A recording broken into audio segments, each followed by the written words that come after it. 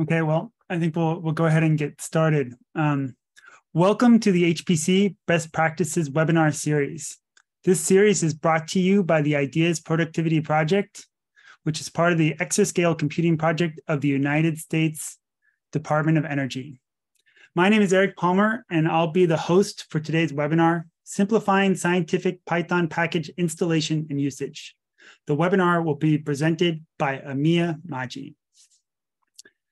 Amiya is a lead computational scientist at the Rosen Center for Advanced Computing at Purdue University, where he collaborated with faculty and researchers from various scientific domains to optimize their computational and data analysis workflows. Amiya is an avid advocate for software reliability and security, and he has developed several algorithms and tools for software testing, both during his graduate studies at Purdue, ECE, and then at the Rosen Center. Amiya leads the software build automation project for Purdue's community clusters. He was awarded a 2022 Better Scientific Software BSSW Fellowship. We have issued more than 200 tickets for today's webinar, and all attendees have been muted upon entry. We will receive questions through the Zoom chat and also a Google Doc, whose address I will paste in the chat momentarily. We've also asked Amiya to add breaks during his presentation so he can respond to the questions that come in. With that, Amiya, if you're ready, I'll let you start sharing your slides and begin.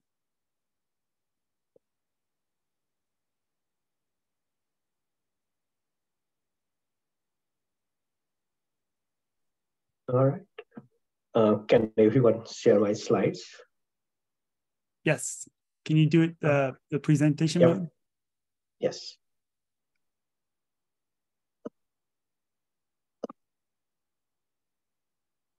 Perfect.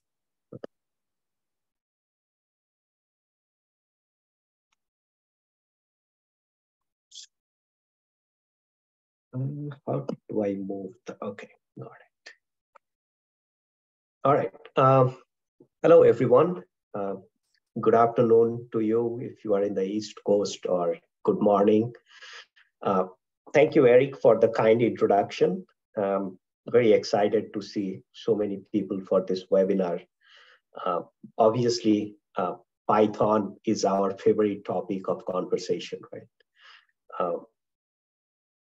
Just like a good scientist, so this morning, I was trying to chat with my friend ChatGPT, right? And we asked ChatGPT to solve our problem. So I asked it about solving our Python packaging worries, right?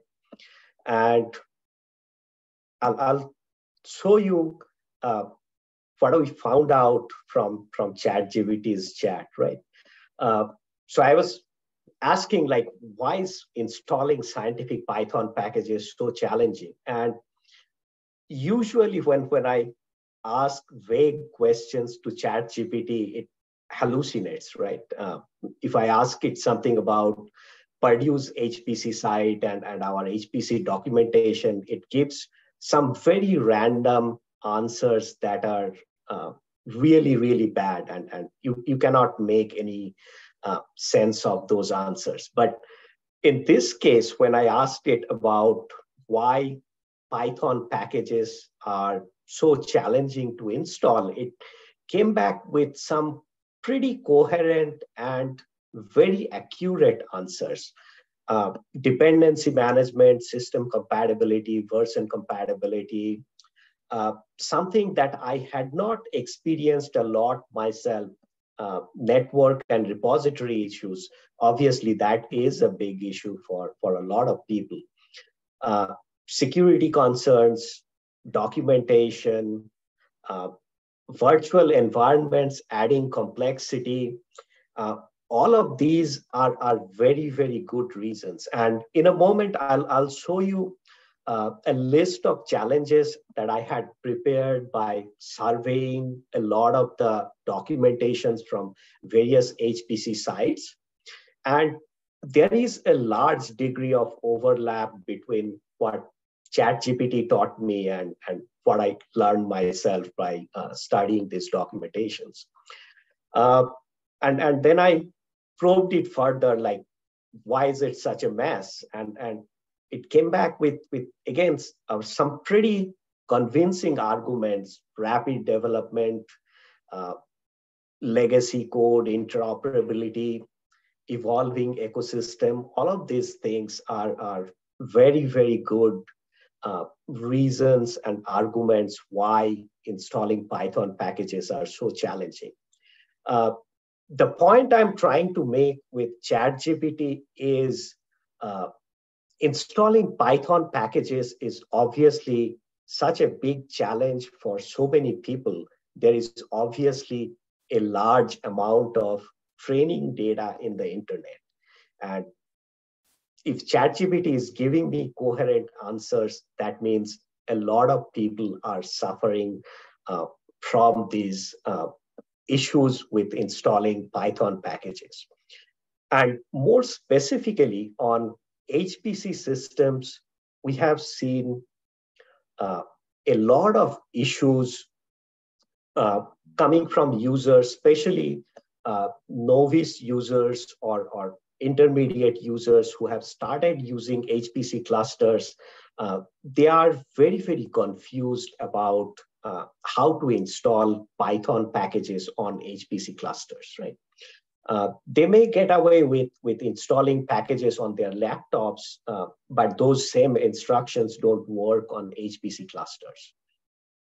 So if you are not convinced with my ChatGPT argument, here is one more slide from XKCD where they are showing a comic strip about how Python packages or Python installation can get you into trouble, right? So there are various different package managers, various environment managers.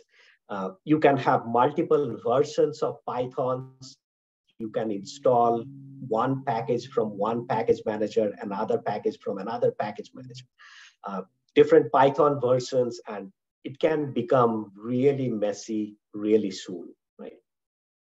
So beginning in 2018, 2019, we started getting a lot of complaints from our students and faculties and researchers at Purdue.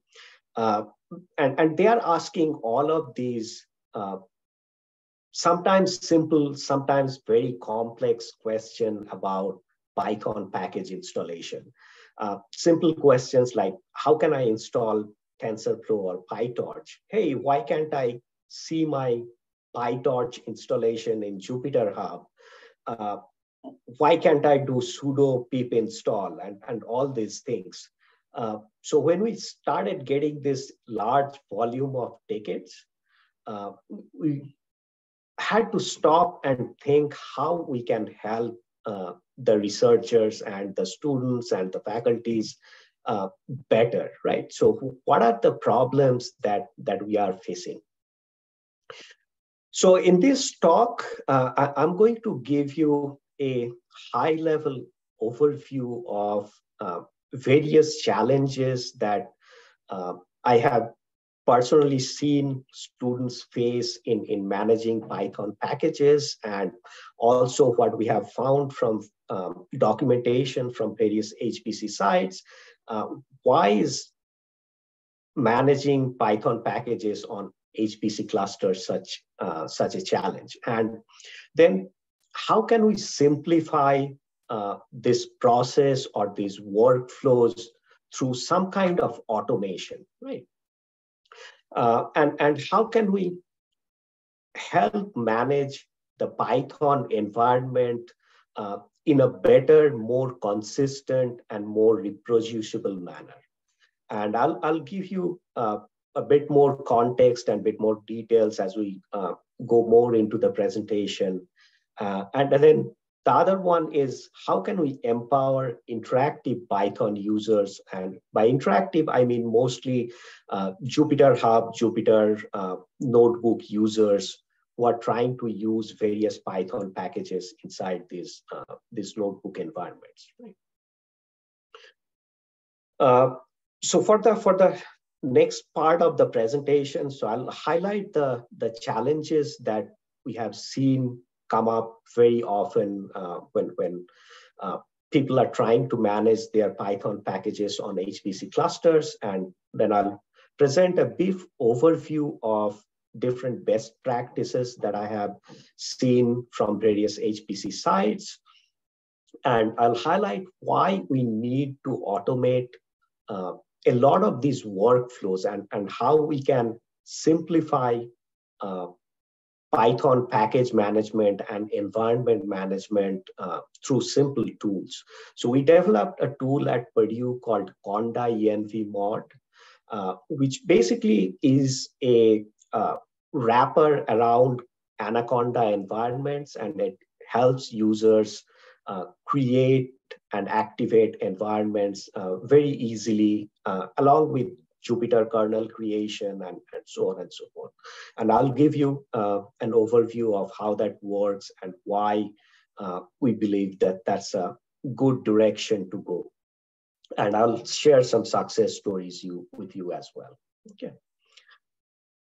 With that, so when we did the survey of this various HPC Python documentation, we saw a lot of these issues are obviously complex dependencies, and a lot of the Python packages, they depend not only on other Python packages, but also depend on system libraries, right? So that's where a lot of the documentations say that you need to install this with RPM, or you need to install this with apt, and obviously those things don't work on HPC system. You have to either hope that you have a module that you can load and get those libraries, or you have to ask your system administrator to install it for you, right? Or you have to build it from source.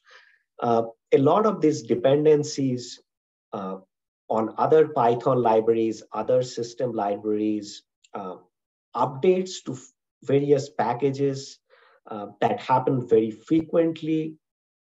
And then sometimes package definitions can also have missing dependencies, right? Updating packages later can break your existing environment, and then it becomes very challenging to reproduce your environment consistently over time, right? Other things we have seen is sharing installations with people.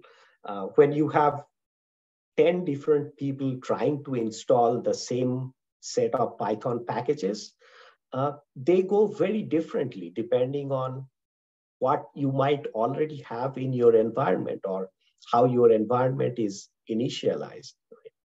So all of those are interesting or challenging problems that we see more specifically on HPC systems where you do not have full control of the system, right? So you have to rely on how the system has been configured, and you have to install everything in your user directories. The other challenges that I have noticed is running parallel programs with Python, right?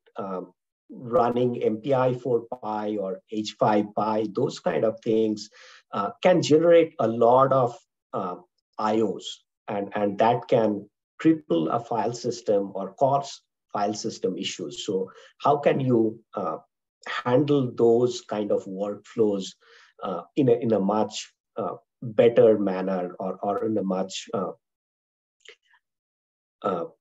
much coherent manner, so that you don't crash the entire system, right? Security policies, I won't go into details about that. It varies from site to site, but again, that can add another layer of complexity.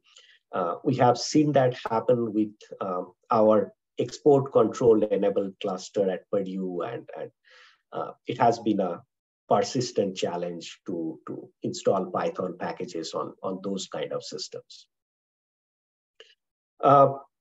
So a high-level overview of this HPC Python documentations that we reviewed, we looked at documentations from various national labs, university HPC centers, some international HPC centers, and there were several common themes across those, right? So on HPC systems, the plain and simple thing is you need to use some kind of a virtual environment, right? So you cannot directly do pip install or conda install in your directories when the installation is controlled by a site administrator, right? You have to use some kind of virtual environment to isolate your installations and install it into the appropriate file system, install things from source rather than downloading binaries, because you don't know if the binary is optimized or if it will work on your architecture, right? Other themes are do not install your Python packages in your home directories because it can create IO issues, and you can run into issues if you have shared home directory across clusters that have different architectures, right?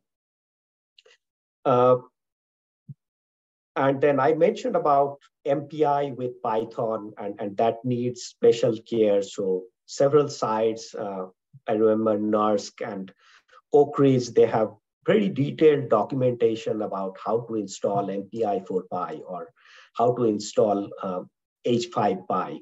And those are pretty complex instructions for users to follow, right? So when you have 10, 15 instructions or 10, 15 steps to install one package, that can be very complicated to follow and repeatedly perform over a period of time, right?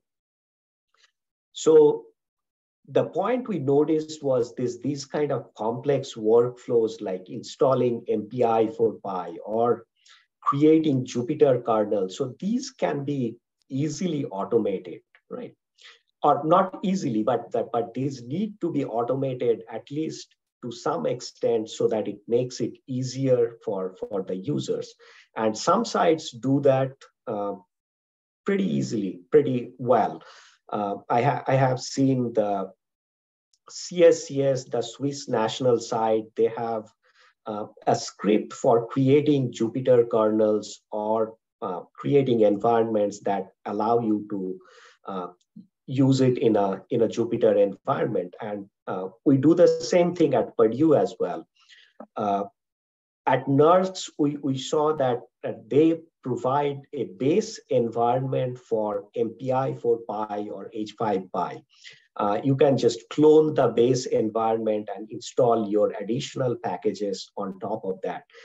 That way, you don't have to worry about the various compiler dependencies, various MPI dependencies.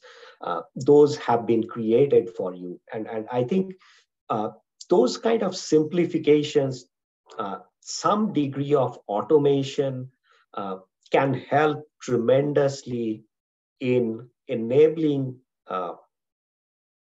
reproducible research in an HPC environment. Now, going from the common theme to the dissimilarities, we also noticed there were documentations that were very, very sketchy in the sense that it did not have enough details, right? And that can be very frustrating for users because all the documentation they read from the packages websites, they are usually for personal laptops. And it's not trivial for people to reproduce that or to translate those instructions from personal laptops to a HPC system. So we need to improve documentations quite significantly.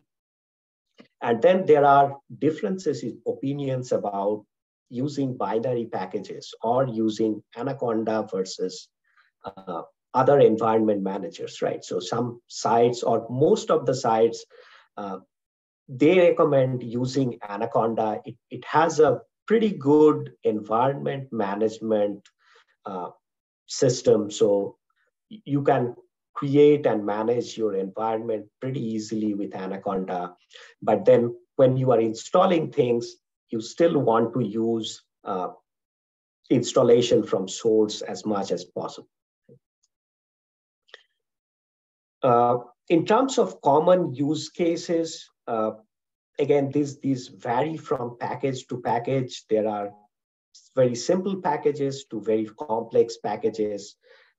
But broadly speaking, the common use cases are like, how can I install this Python package on this HPC system? Or how do I use this Python package in a Jupyter Notebook?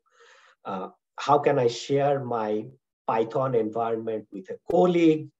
How can I list the packages in my environment? How can I recreate my existing environment? And so on.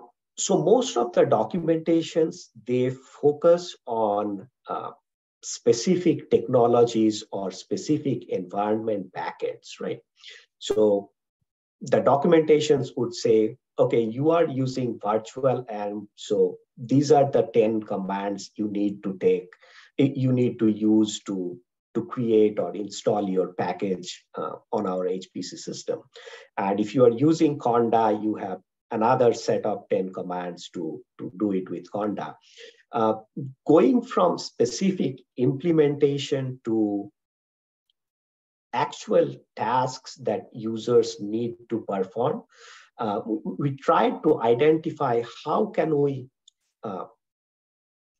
represent that workflow into a set of tasks rather than a set of specific commands, right? And we came up with this diagram where we are trying to capture all of these 10 common use cases into specific tasks or workflows, right? So for example, if you are wanting to use a specific package in Jupyter, you first need to create a virtual environment. That's step one. Step two, you need to activate that environment. Step three, you need to install the package that you want. Step four, you need to install IPyKernel, because that's what you need to use it in a Jupyter environment.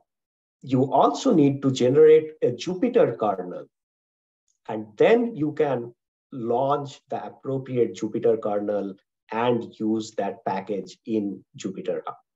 And so as you can see, for Jupyter, the steps are, there are several steps in this workflow, and for novice or intermediate users, doing these steps repeatedly without error, that can be pretty challenging at times.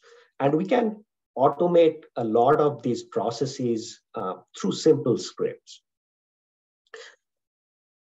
Another thing we noticed from this diagram was a lot of these workflows, they go through this activate environment block, right? So essentially, how can we capture my Python runtime environment reliably and reproducibly, right? So when you are installing the packages, the set of system modules, the set of other environment variables that are in the environment, that need to be same when you are running those packages as well, right? How can we capture all of this information?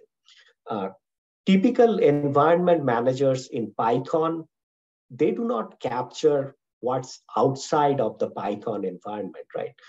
They don't know what modules you have loaded. They don't know about other dependencies outside of your environment, right?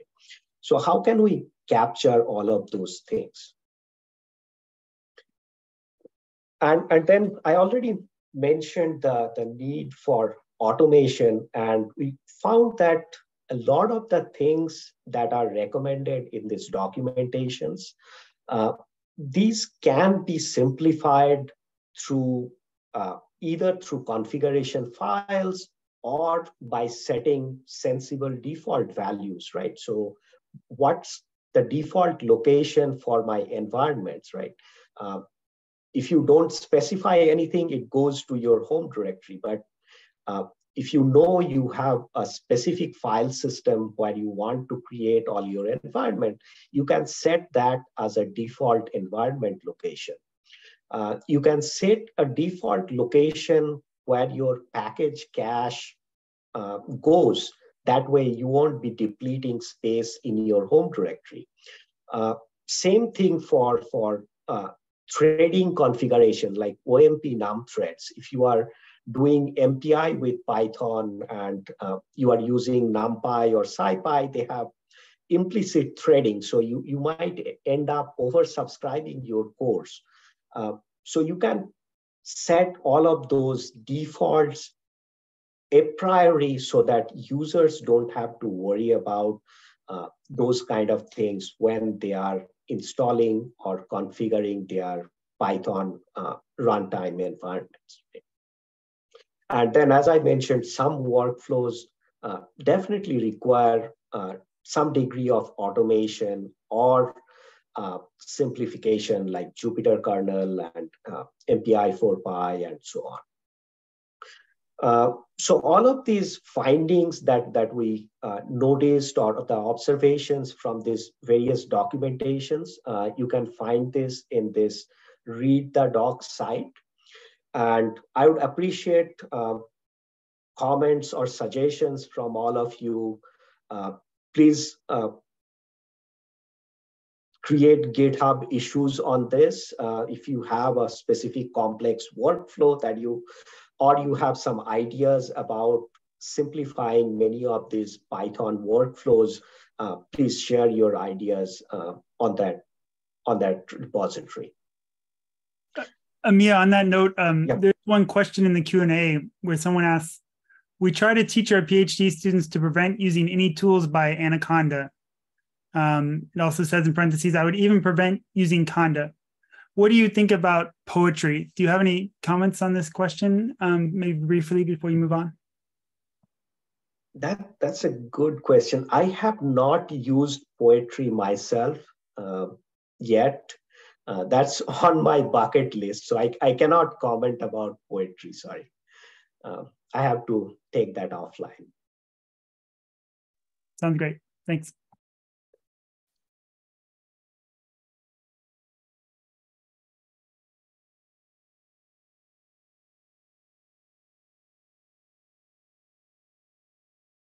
All right. Okay, so any other questions so far? There are a few other questions, but I think you're going to address them later in the presentation, so I've been holding off. Okay, all right. Thanks. All right, so with that, I'll move into the next part of the presentation where we highlight the solution that we developed at Purdue to simplify some of these things for our students and researchers at Purdue. We developed a tool called conda-env-mod. So conda is obviously Anaconda, and env-mod is basically environment modules. Right? And I'll give you more in-depth details of why we think environment modules are good for managing Python environment, or good for using and creating this Python package ecosystem in an HPC system, right?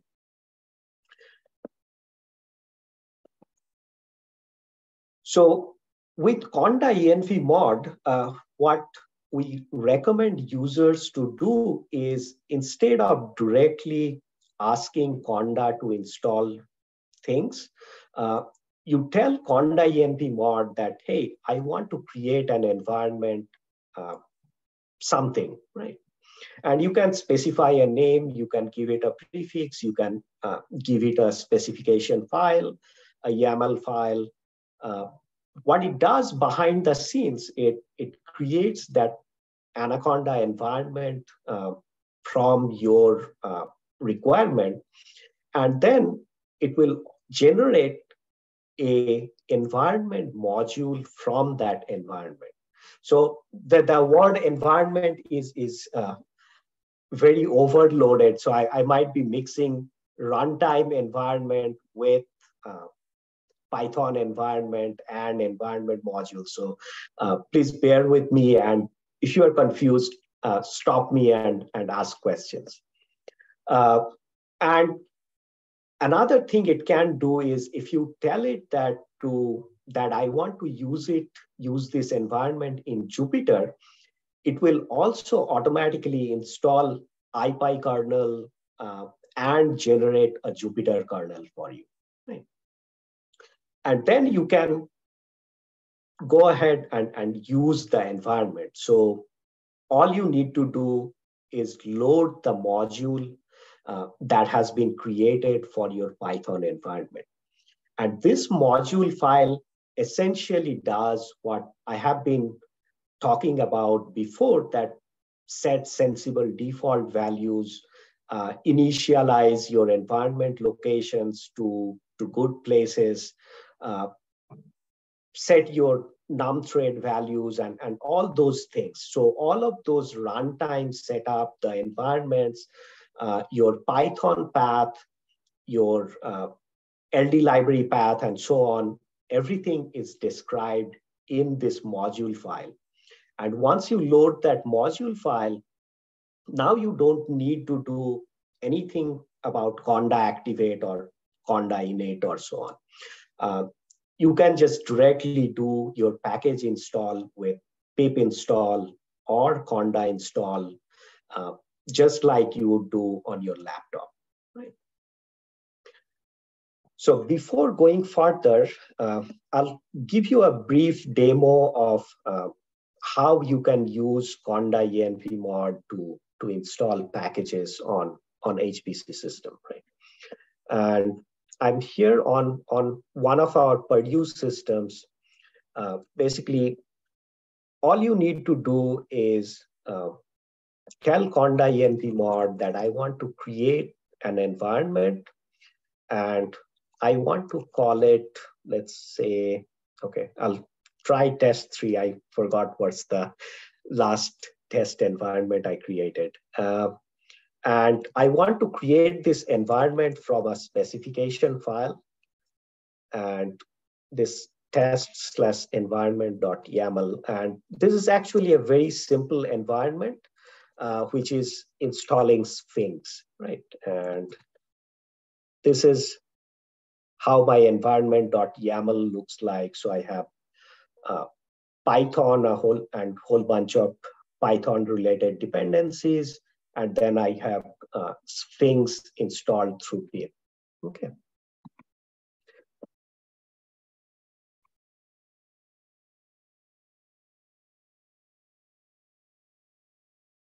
And oops, all right. And as I do conda-env-mod create,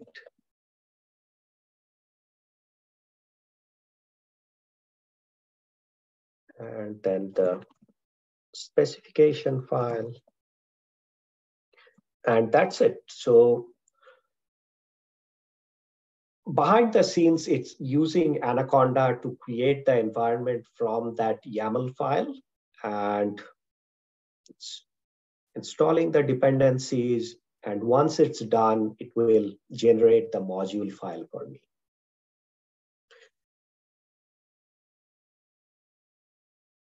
And the next step I need to do is basically load this module file, right? So in order to use this module, I need to tell my environment module software where to find this module file.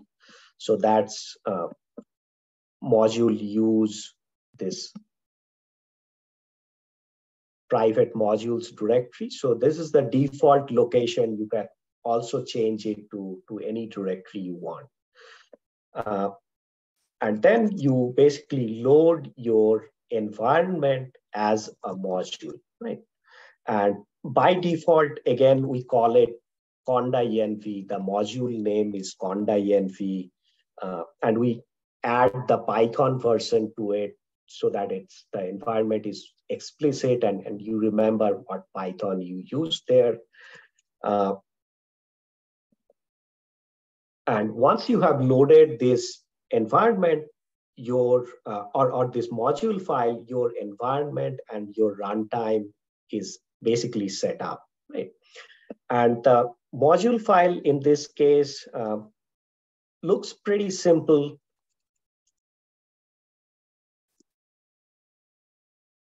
If I do modules, so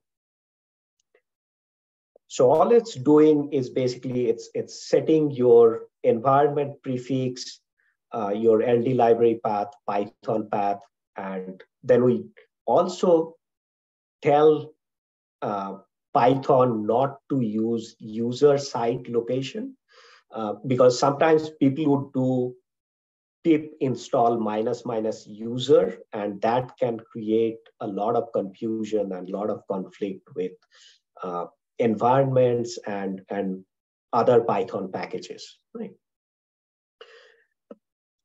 And now if I do which Sphinx build, this should come from my environment.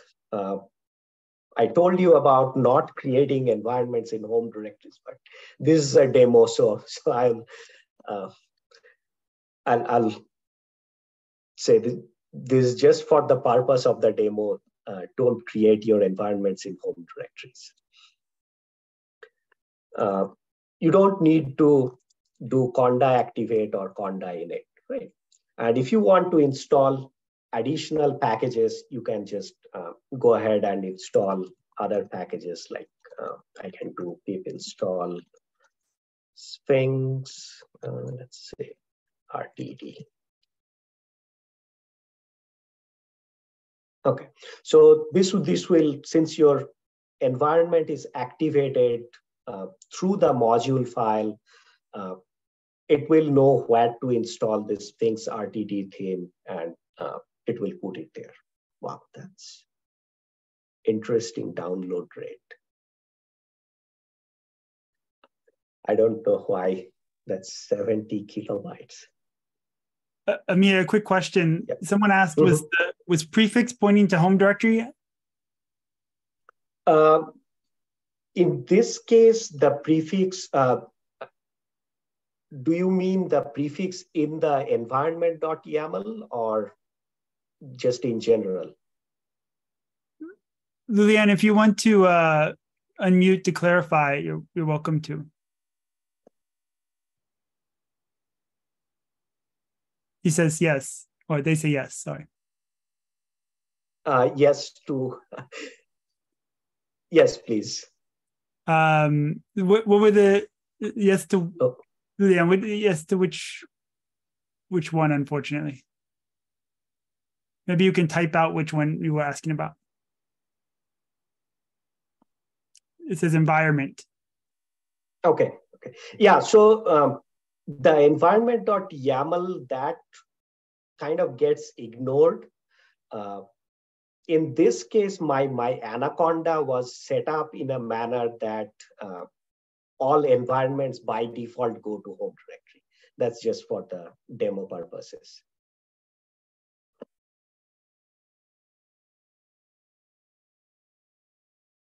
All right. Okay, so this time, yeah, so the Sphinx RTD theme that got created successfully, and it went to my environment, and I didn't need to do conda activate, right?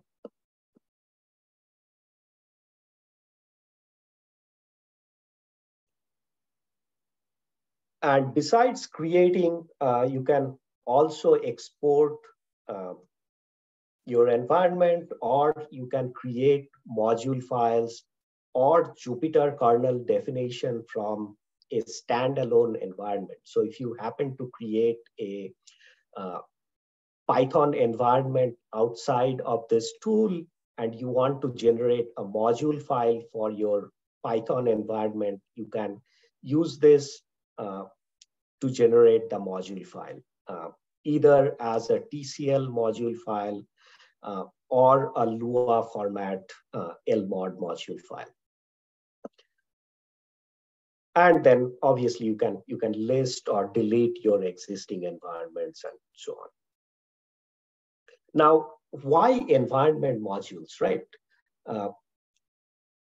So environment modules are very powerful tools that have been around in HPC for a long time, right? And it allows us or gives us a programmatic way to set up your runtime environment for running your workflows with different software, right? So you can, with module files, you can start with a clean environment. You can load whatever modules you need for this particular workflow. You can run your workflow, then clean up your environment again and run a totally different workflow with a different set of modules. And it provides that compact way of initializing your runtime environment.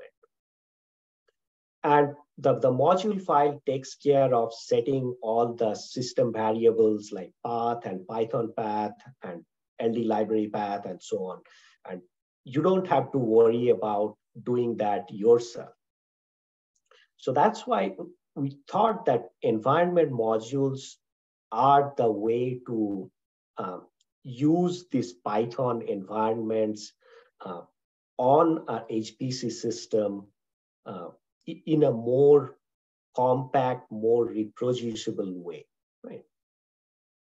And the other benefit is the environment module that I showed you, that was just a demo. That's a simple environment module for a Python environment, but you can also incorporate a lot of best practices into that module file, like I mentioned about OMP num threads or other sensible default values. You can put those into the module file template, and that will automatically get translated to the module file that's generated for the user. Another big thing is you can now track dependencies on system modules, right? So once you have created the environment module for a Python environment, you can also capture what compilers or what MPI libraries or what other system modules you had loaded at the time of creating that environment, right?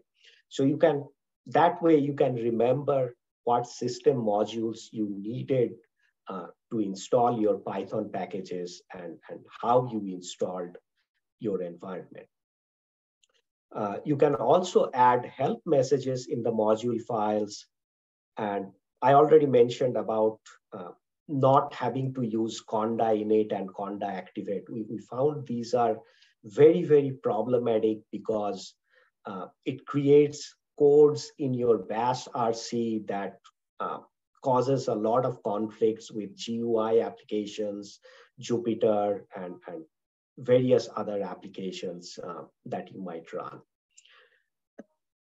And then the other benefit is now sharing Python installation within a cluster is as simple as exchanging a module file or a kernel definition. Right?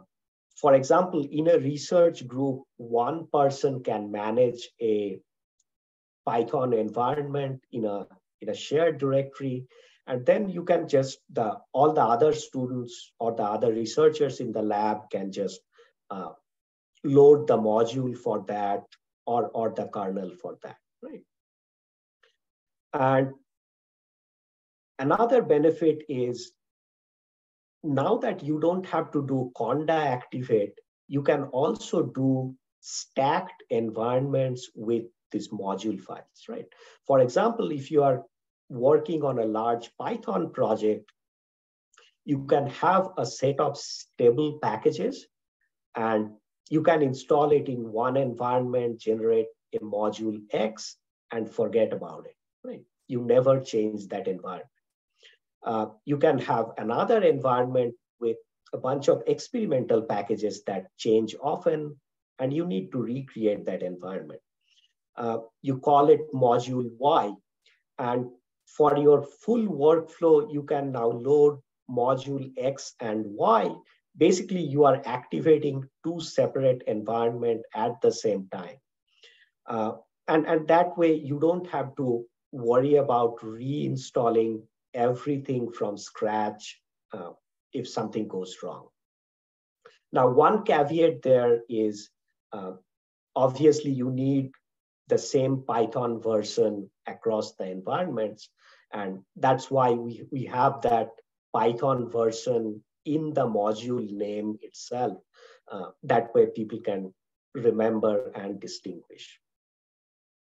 And for going from HPC to individual Python developers, this is also a very good way for sharing your environment. For example, generating your environment specification, the environment.yaml.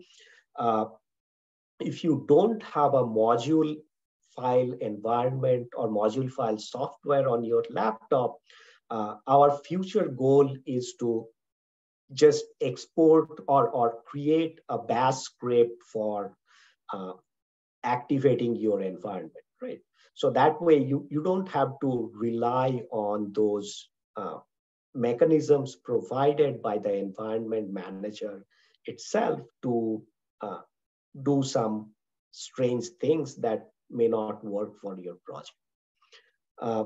Generating Jupyter kernel is another benefit that you can get from this tool.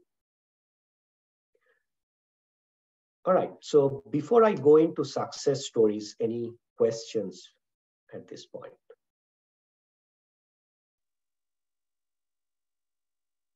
Amiya, I think a lot of the questions you were addressing with your talk, so I haven't been pulling any out at this point. So I think we can keep going. Okay, awesome. All right. So success stories, I have two things here, and both of those are very dear to my heart. So I mentioned that we started getting all these tickets or issues when we got requests for a lot of deep learning packages on our cluster. So we had to install a lot of these deep learning packages across multiple Python versions, CPU and GPU combination, and different clusters over a period of time. And this conda-env-mod basically helped simplify that tremendously, right? So I could just write a simple script to run across different Python versions, CPU and GPU, and install, say, 60, 70 different variation of deep learning packages in a matter of few hours, right? Or even minutes. And that was a very helpful tool for us to manage or maintain the deep learning packages on our clusters. And then the other dear success story I have is about managing Python environment for teaching. So we had a faculty who was trying to teach his students how to install a very few Python packages, like 4 or 5 Python packages for a course. And they had 40, 50 students. Even though he had tested his installation procedure and his instructions very, very thoroughly. When the 40 students tried to install the packages, they got very different results. Right? Different students had other packages in their user side packages. They had different environment set up, different modules loaded, and they got basically their installation did not succeed, and they were very, very confused. So when the faculty talked to us, we told him that, hey, why don't you try this tool, conda-env-mod, and all you need to do is create this environment yourself and ask your students to just load the modules, and they don't have to install anything by themselves. And the next class, the faculty was very, very happy, and all the students got to their homework and successfully finished that. So it was a very gratifying feeling for us as well. And I mentioned about shared Python environment for research group, similar concept for like teaching environment, and people have been using it successfully across multiple research groups at Purdue for managing their Python packages and their environments across the lab. So to summarize, I would say we have tried to capture the best practices for scientific Python package installation and tried to simplify that in some manner through these automations that we provide through conda-env-mod. And this has helped our users and students and faculties alike in going on with their research and their work in a much simpler manner than they would have had if they had to do everything by hand or by themselves. Right?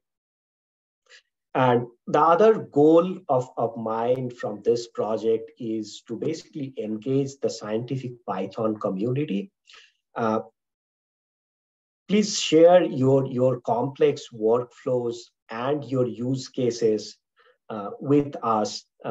Please post comments on this best practices document as well as the conda-env-mod download site. Please post your comments, issues, suggestions on the GitHub page. I would really appreciate all contributions. Acknowledgements. So this work was partially sponsored by the PSSW Fellowship, which is sponsored by the DOE and the NSF. And thank you to the entire PSSW community for their feedback, for the fellowship and the mentoring and so on. Big thanks to Hia. She was my mentor in the PSSW Fellowship project, and Lisa both kept me on track on this work. And then big thanks to my colleagues and co-contributors, Lev Gorenstein, who did quite a bit of coding for conda-env-mod, and Zihan, who's my student and also contributed to the project. Before jumping into question, I have one announcement. So the 2024 BSSW Fellowship Program is open for submission, and the submission deadline is September 29th. So if you are a research software engineer and you have innovative ideas for improving software quality, then please do apply for this fellowship. I'm really, really happy that I did, and it was a very rewarding and fulfilling experience for me. So please do apply for the fellowship before September 29th. And with that, I'll take questions. So thank you very much, Amiya, for your talk. Given we have a few minutes before we reach the hour, I'll pull out some of these questions from the Q&A doc. I'd also like to give people the chance to unmute and ask their question directly. So Michael Forbes, you have a question about dependency resolution across stacked environments. Would you like to unmute and ask your question?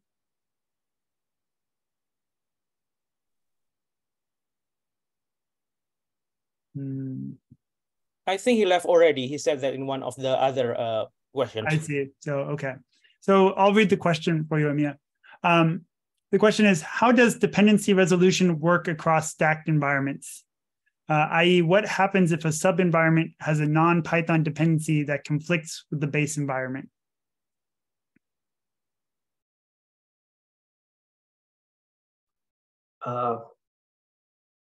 Non-Python dependency that conflicts.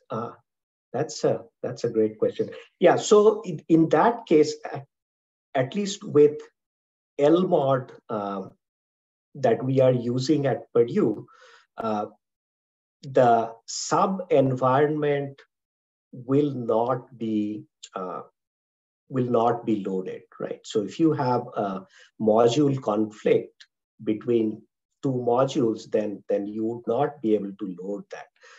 So that's a good thing, because then you can go back and fix your conflict and get a compatible dependency.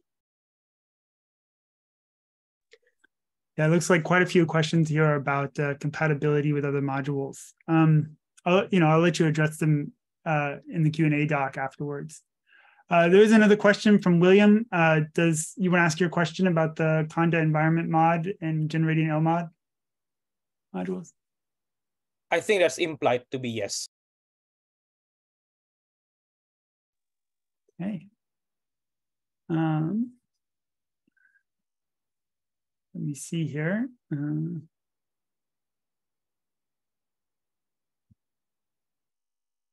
I think there's a few more questions that are probably best left for sort of discussion in the Q&A doc. So with that, I think we'll wrap up here. I've got one more slide to show as we exit out, to thank everybody for coming to the webinar and to remind them that we do a survey, and we appreciate your feedback on these on this HPC webinar series. So let me put that up there now. And once again, thank you all for joining us, and thank you, Amiya, for your wonderful talk. Thank you. And thank you, everyone, for the great questions. If you have more questions, please feel free to reach out to me. There's my email address.